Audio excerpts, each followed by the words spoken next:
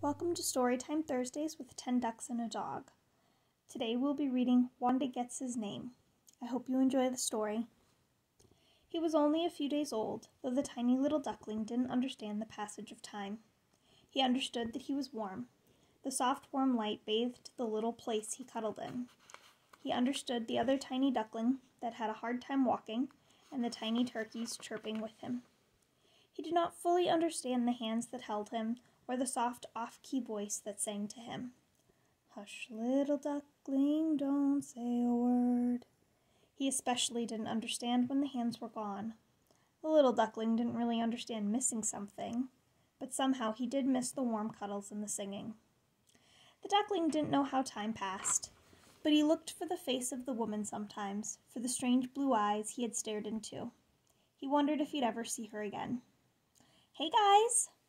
The little duckling wasn't as little anymore, and he waddled around the green grass under the beating sun. The turkeys were gone now, leaving the ducks to grow together. He looked at the voice, feeling a sense of remembering. The woman came into the fence and sat on the grass. The other ducklings chirped in alarm, scurrying away from the woman.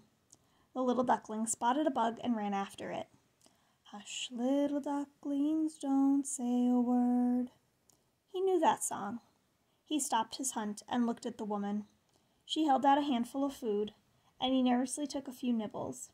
With a surprised chirp, he found himself in her hands, staring into the strange blue eyes he knew. Do you want to come home with me? She asked him softly. He didn't know what that meant, but he liked this strange creature. She stroked his head. What should your name be? Do you like Wanda? He didn't know what Wanda meant either, but he did like it. He liked it a lot. And that is the end of Wanda Gets His Name. Thank you for tuning in for Storytime Thursdays, and I hope you have a great day.